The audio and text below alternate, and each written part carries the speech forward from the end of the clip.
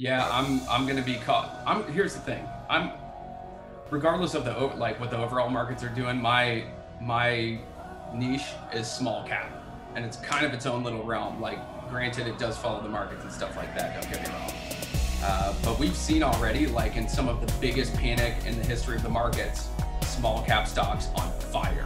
Granted, like we had other things going on, Corona, that was driving these small cap stocks that we were trading. And still, in general, even small cap, most of those stocks were selling off during that period as well.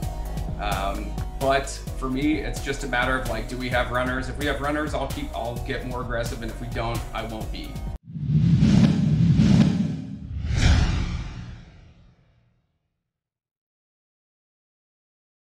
All right, guys, welcome back to Twist. Matt Monaco is currently moving, so he's going to be out for the week, but we do have a very special guest, very similar to how I introduced Huddy. If you don't know who he is, you probably live under a rock.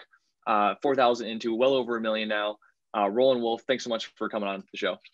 What's up, man? Good to see you guys. Yeah, I've been watching you for a while. Finally on. Yeah. All right. So how's your October going? How's fall trading happening? You know, we always had a hot run beginning of 2020, and now it's kind of changing a little bit. Yeah, October's been slow, super slow for me and the patterns I like. Not too many trades, to be honest. I've been pretty much in total protection mode, just trying to and it's kind of been that way since midsummer. I feel like I've been protecting gains from, you know, that really manic period that went through like June, July. So I've been kind of like pot shotting, like when I see opportunities arise that are good, I've been getting in, kind of taking my share and then bailing, especially to the long side recently. It's been difficult. It's been super choppy this month. That's one thing I noticed, especially like you guys know, I trade mostly NASDAQ, micro cap stocks or small cap stocks. And there's been this big shift this year where we just have enormous amounts of volume, like algos, like all sorts of things going on that have shifted kind of the macro picture in terms of what I'm trying to do. So it's been interesting, a lot of learning, a lot of just sitting and watching though, for the most part. I think our biggest runner this month was WEI, which we were talking about.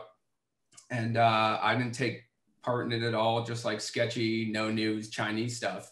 And that was kind of the theme of the month in terms of the listed plays, were like just super sketchy, random Chinese runners popping. And when that's going on, I'm always taking the foot off the gas pedal. So it's been a slow month, but that's fine. That's trading. Yeah. You talked about protection mode. What I know for me, I know exactly what you mean. You know, being trading for, you know, over a few years now, it's like, so for the newbie who doesn't know, who hasn't maybe experienced it, what does that mean, right? Versus like 6 months ago, it was like attack mode, it was offense. Now it's like protect. You know, kind of describe that mindset and how you kind of go about it. Yeah, it's a way different mindset. The best way I can put it is that everything comes down. Size comes down. The amount I'm going to be risking comes down. The frequency of trading is less. What I'm looking for in terms of gains, for the most part, is going to be put in check. So like, you know, what was a single in June is not a single right now. Just totally different scenarios. And I'm playing with much different size. So it's a totally different zone that I get into. In other words, the chasing, I make sure to be super in control of the chasing, much more in control of my entries. And it's really that simple. Like, just reel it all in, make sure that I'm focusing on only the best setups, especially because there's not too much to choose from. So I get a lot more picky, and it's all about preserving capital and trying to grind out singles on a daily basis or weekly basis. I mean, I've gone this week, what's today, Wednesday? You know, I've placed one trade this week, or two trades actually. Wednesday in June, I may have placed 15 trades by, you know, Monday through Wednesday. So it's just the game. It's the ebbs and flows of the market. A lot of people think it's just like one pace and you're just grinding at one pace steadily. And if that's the case, like, most people I know, at least, are not going to have success just like with one mode. The market's changed so much. And for me, it's about a matter of keeping in touch with that and then modifying my trading and my size and the setups I'm taking and all that stuff based on that. Yeah, totally. I'm similar. And I'm assuming the one trade you took this week was what, MWBO, right? NWBO, panic dip buy. I took like 30K shares at $1.04, $1.05 was my average. Obviously the risk was like 98 cents or whatever. Right. And it's kind of a funny story because I was supposed to go meet Huddy for a quick round of golf. Like right as I was taking that position, I was supposed to leave for a tee time. So it was kind of funny like that. I took the position. I got dressed. I got in the car and totally forgot because I was kind of in a hurry. Like, oh crap, I got 30,000 shares on WBO at $1. So I'm actually like, so I pull out my phone, and I don't recommend this. It's very reckless trader behavior, but I'm sure many of us have been there. So I pull out my phone on the freeway because I get about 20 minutes to get 25 minutes away for this tee time. And I'm just refreshing on, my Schwab app. And it was at $1.14, $1.15 or something like that. In my head, I was thinking maybe $1.30, maybe $1. No, he's talking about the previous day. Previous day? He's talking about I'm talking about the big panic day. Yeah, there this day. Yeah. So there's the dip to 98 cents or whatever. Which in my head, if that thing panicked to $1 yesterday, that's what I wanted. I know Jack went ham on it. Went ham, and I don't like with that setup and the panic to $1. I don't blame him. But for me, so I ended up with 30K shares. I'm on the way to go meet Huddy for golf. And I just took it. I took it in the $1.14, $1.15, $1.16, $1.17, just 5K share lots, like market orders, just because I wasn't sure, it's a panic and you never know, you never, ever know. So, and I don't want to take a dumb, like 3, 4K loss if we're to panic another 20 or 30 cents for some reason. So that being said, I made 3K on that trade, literally from my phone on the way to the golf course. And of course, kind of kicked myself once I got to the golf course and was at $1.25 or $1.30. So, yeah. These are the exact kinds of little pockets of opportunity. I missed the short completely, like the first red day short previously and stuff like that. But these are the kind of opportunities for me that I've been just kind of seeking out and then taking that quick single when I can. OTC panic dip buy 101. You know what I mean? Mm-hmm. Yeah, I thought the same thing too. Where I made money on the first red day short here, but then when it came to these last few days of panic, I just totally just dropped the ball. Like didn't even think short. And until yesterday is when I finally thought, okay, like a dip buy is coming. Made a little money on this dip buy, and really thought this would be the bottom, and then had to take a loss and sell the rest. Like you said, Roland, you never know. Because I thought I knew, and I was like, oh yeah, like this is the bottom, like at 120, 25, whatever. We're just gonna do whatever. And then we go even lower and we go to $1. Like, holy crap, like we're going so much lower than I thought. But, at $1 and at the $1 crack to immediately recover, like, yeah, that was the dip buy. And that's why Jack went in bigger than I've ever seen him go bigger before. So totally. So, yeah, I mean, and it's one of those things that, I've been taking small opportunities like this, and they're kind of few and far between right now. I missed that first dip that you mentioned. I was watching it because there wasn't anything else to watch. And I was pretty close to dip buying myself. But for me, in my head, I'm thinking, we're a couple we already had a first red day off the big parabolic, 3-day push or whatever, a few days back. And it's just kind of further down. So I'm thinking in my head, I just wanted to see the only thing that would entice me on a setup like this was $1. That being said, if you're playing that first dip, it's fun. I have no problems with that. It's something I would do at times. As long as you're cutting, you're good to go. Mm-hmm. Yeah, totally. Yeah. But that does become the problem, is that we do have a lot of people trying to dip by these panics and stuff like that. And when those levels start to breach, you end up with dip buyers panicking out and additional downside. Right. So that's what I'm always concerned about. Even if it looks like it's the bottom, you never know. Yep. I agree. Yeah. And with the way OTC is, and the inefficiencies it has, it creates even more panic because they're just chasing their fills. And if they have stop losses into the dip buyers, it just creates that enormous panic from, $1.50 is where it opened, got all the way down to 97. And this isn't like a low float stock. It was like $2 billion market cap when it was trading near its highs. So this is definitely a massive panic for the stock. And if you just look at the liquidity, obviously it's a super, super key level down there at $1. And that's why we got that bounce all the way back into the 130s. Which is a sweet bounce. I mean, that's a 38% bounce right there. So that's pretty sweet. Yeah. And that brings up another point in terms of like OTC trading, which you guys obviously do a lot of and are really, really good at. I've done a lot of it in the past, not so much recently, but once upon a time I was good at it, and it's still the same principles that apply. But in terms of like execution and stuff like that, a lot of people think it's easier until you get caught in a panic and you're trying to get executed and it's impossible. And that can be the difference. So for, it's people see, some traders using a lot of size. Well, the reason they can use that kind of size is they know that they can get in and out appropriately.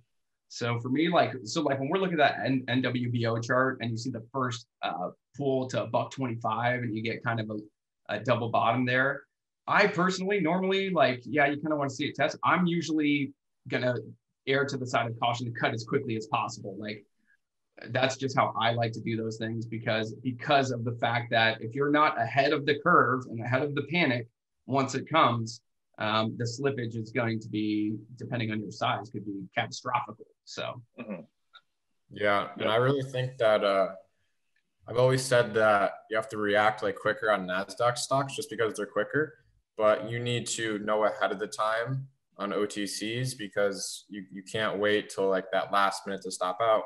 And I think that's why I'm better at OTCs than NASDAQs because it gives me more time to create a plan. Usually they're not as fast and as when they like are spiking or dropping, but I can kind of see when it's going to break a key level and get out before and save myself from like a massive panic like that. Yeah, there's definitely edge just in knowing how to get executed in terms of OTCs. Yeah. So, and that's something for like newbies, especially to keep in mind when you're trying to copy someone's trading style or trade OTCs or trade anything. Everything has its pitfalls. And for me, that's one of the things for me personally, when I'm trading OTCs, execution wise, I'm always trying to if I want, so when I got 30K shares of NWBO, the first thing I did was throw out 2K share order. And I just wanted to see what would happen. How it's going to fill and stuff like that, because there are times where you try to buy 2K, maybe even on the ask or whatever, and you're not getting filled, like trying different routes and stuff like that. And if I'm playing that game where I know it's going to be a difficult fill, most of the time it's either going to affect my size where it comes down, or I won't trade the thing at all. So yeah, with NWBO specifically, I did take a lot of size on this trade, but it has been because I've been trading it for 2 weeks straight and I've made money on it pretty much for 2 weeks straight. So when the most liquidity that's up there, that's why I took that amount of size. And it's not just because of anything else. It's just the familiarness with the stock. Familiarity. Yeah. But hey, this is a good thing to talk about because that's probably what your biggest size ever on an OTC, right? On any position, maybe. That was my biggest size ever. Okay, so how did that affect? But how did that affect you? Because you obviously sold it too soon, which is perfectly fine. It's a bounce, and what's going to happen, especially with 200K shares, and you do have to get it executed and stuff like that. Yeah. So how did obviously it had to have affected you? Yeah, it definitely affected me. And I did fill, I filled 100. I front run it a little bit. I was dabbling just small 10K share lots on the way down, just to kind of see. I started getting some once it went below 110. And I think I got, I don't know, it was 30K shares or something from low ones. Mm-hmm. And then I filled 150K below $1 and it brought my average to $1. Yeah. So I had 200K. And then when it did turn, if it was whatever it was going to give me off that first second, because I saw all that volume coming in, and that I knew it was going to be the most amount of volume the stocks Right. ever seen in 1 minute. Yep. So just if I can even make like a few cents right there just on the turn, Totally. that's going to pay with 100K shares. Yep. And that's basically what I did. Sold my first 100K immediately at 102. And I think I even got a little scared and I sold another 25K at like 102 or something. I just had 75K. Yep. And even if it did kind of break that $1 again, I would have gotten out for a little break even, depending on the fills. And then I just let it work from there, selling into the pops and then re-adding on the dip. And I only played it up to like 120, but I did take a lot of size, but I wasn't like expecting a lot. I wasn't expecting to take this back to $1.50. Right. So crazy. No, I get it. Like you were moderating, trying to have bigger size, taking almost a scalp of sorts on the bounce, like scalping a bounce, which is it's pretty smart. Like, to be honest, on these OTCs, if you're going to be, especially if you're slanging size around like that. So, but that's cool, man. Yeah. NWBO. I mean, that was, the only real trade this week. Overall markets got pretty beaten up today, Yeah. Oh yeah. Dow down 943. Yeah. As of right now. And speaking of that, we're going to be going into the election here next month. And I just think that maybe we'll see some continued weakness going into just like the uncertainty like we usually do. So just going to be cautious on trading next month and in December until we kind of reset in 2021. It's been a great year, so there's no need to ruin it, especially if the market, takes out that support level into the election. Could get pretty bloody, but it always could rebound very quickly like it's proven to do before, but just go in with caution. What do you think about that? Yeah, I'm going to be caught. Here's the thing.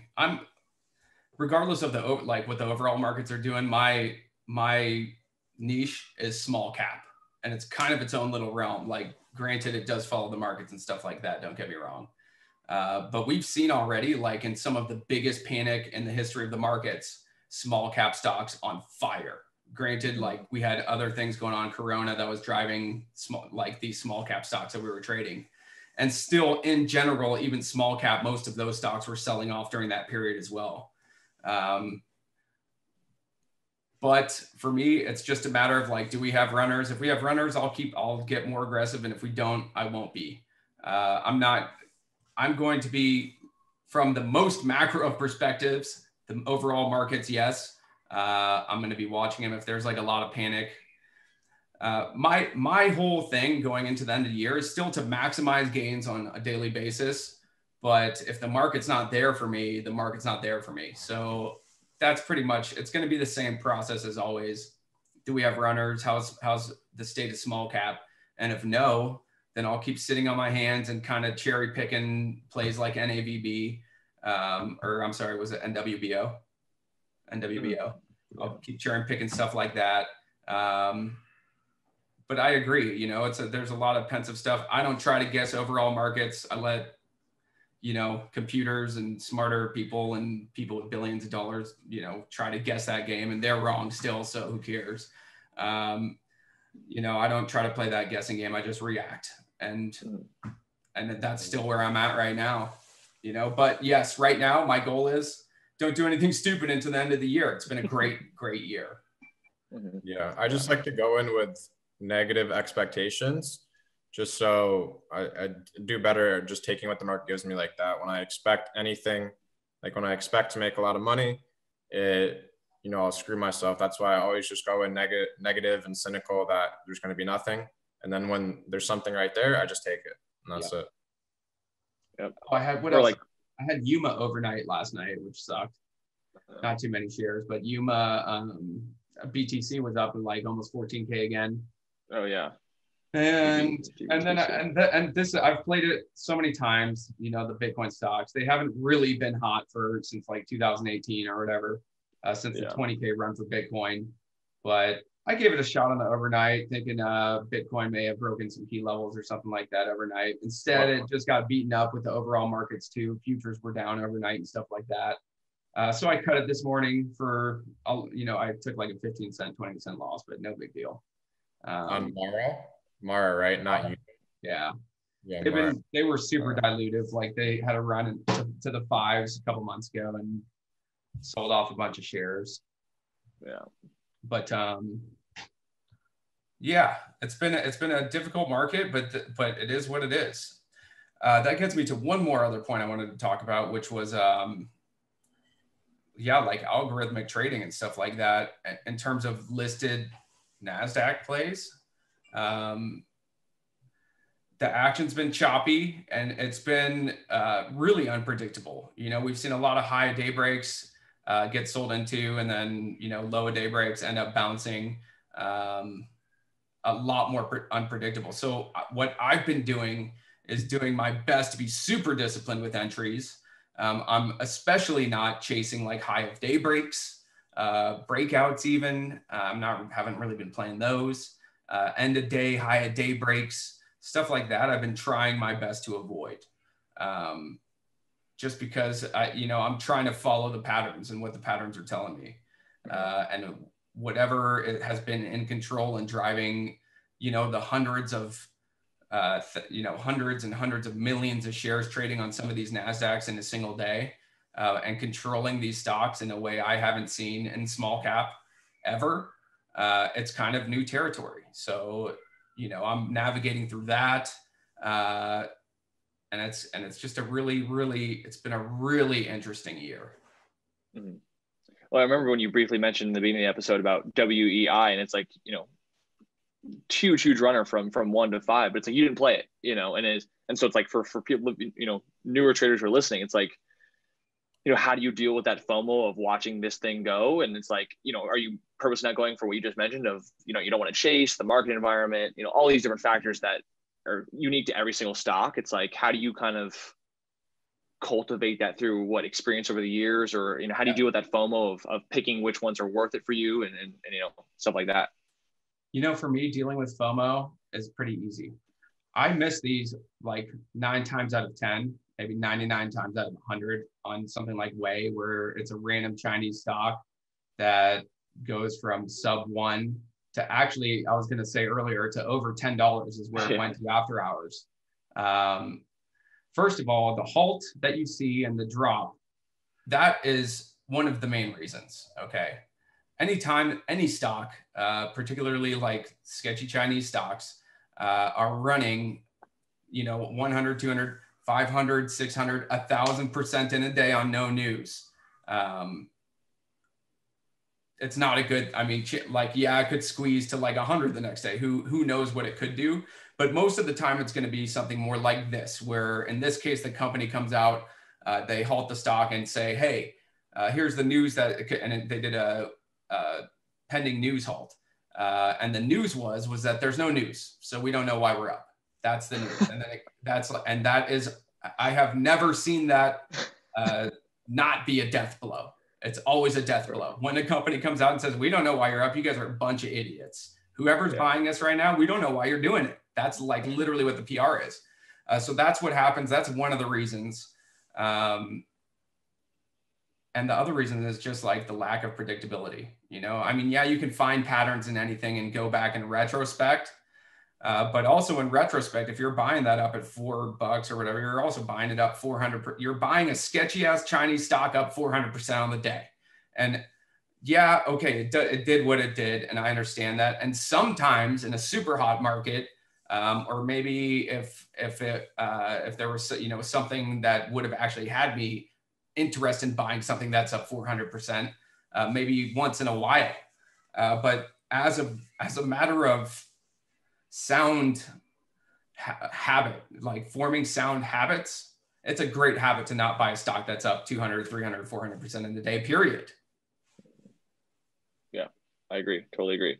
Similar, like, so you talking about like how taking this long and why you didn't, you know, makes me think of SS or SRRK, because so like technically, yes, like this chart is here for a short sell. Like I love that we're up from 14 to like 44 after hours at one point, but like this company's like pretty legitimate last time I looked. Maybe the run's overdone, but there's conflicting indicators, right? And so for me, I don't know how I want to personally handle it. I mean, maybe Jack, if you have an input, you can go for it. But I'm a little bit hesitant. So it's like the same reason why, Roland didn't take WEI might be the same, opposing reasons on the short side of like why I don't feel comfortable shorting SS or SRRK.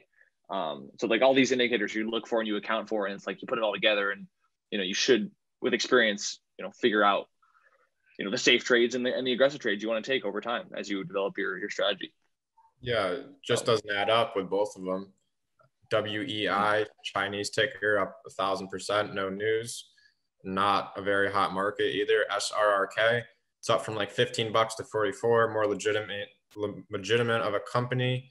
No real like daily chart history to base anything off of. Most likely that's very good news. Look at the volume that it's gotten over the last couple of days. It's just something scary to short because it can keep going, and dips can keep absorbing on that, which it's been doing. I mean, look at the chart. It's just literally higher lows. So I mean, really higher lows. So I mean, yeah, it could crack and you miss it tomorrow, but I mean, what did you really miss? I mean, to me, right. Like, is that your pattern? If that's your pattern, right, then by all means. And to me, like when I'm short selling, I love this, and I just try to be as patient as possible and let them like run their course for the most part. And then if it just dies without me, then it dies without me. It's the same kind of principle as something like Way, where I just let it go and I let the idiots go play. It's not just idiots, it's also shorts being squeezed to death after hours. Mm-hmm. I mean, that's blow up Accountville right there.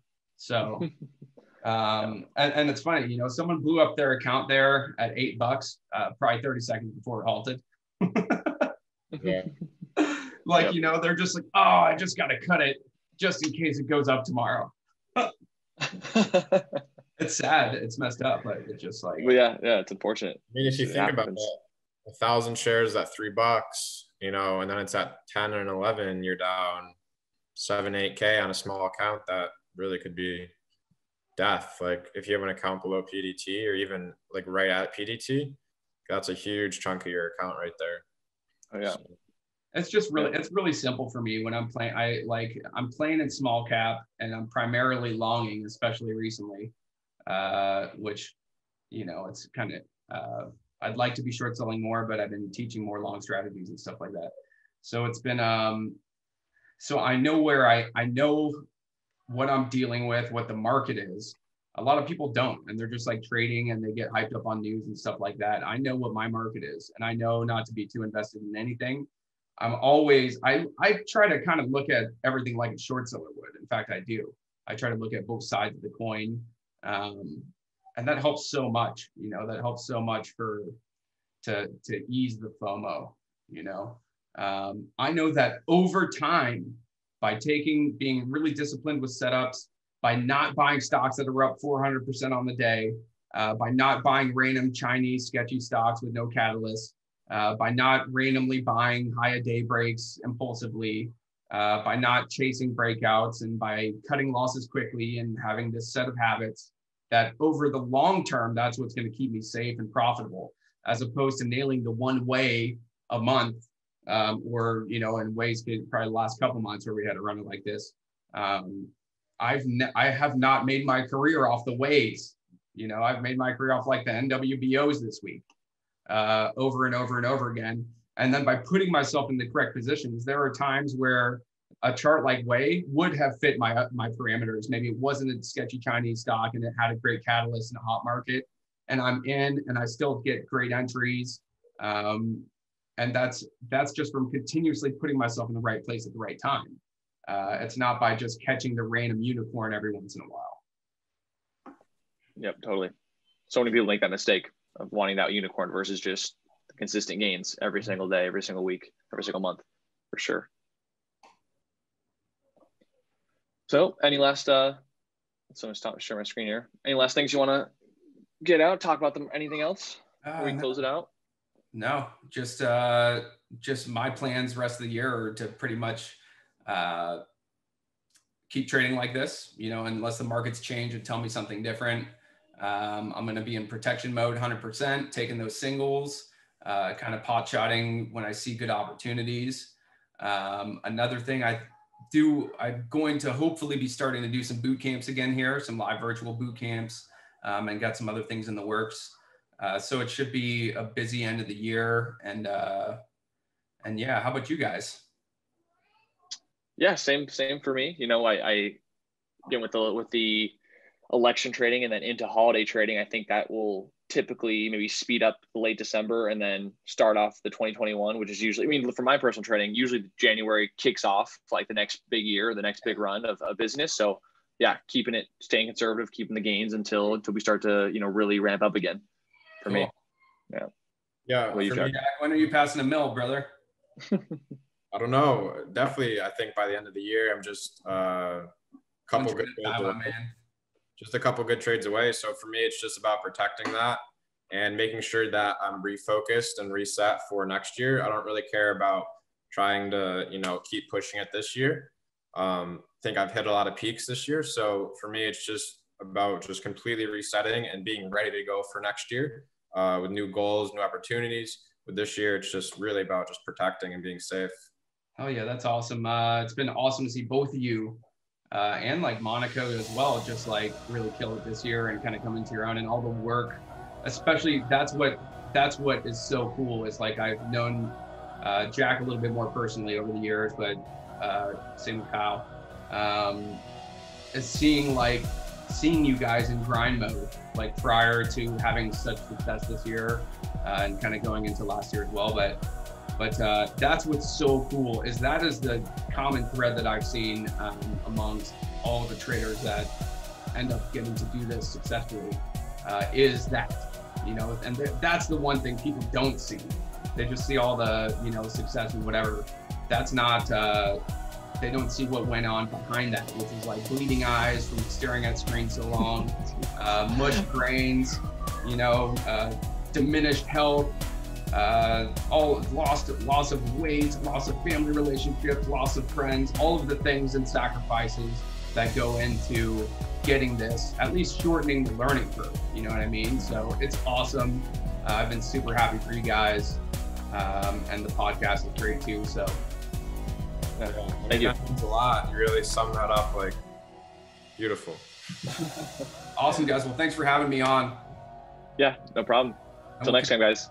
We'll catch you soon. Absolutely. Peace out, guys. Check out our episodes. Thanks.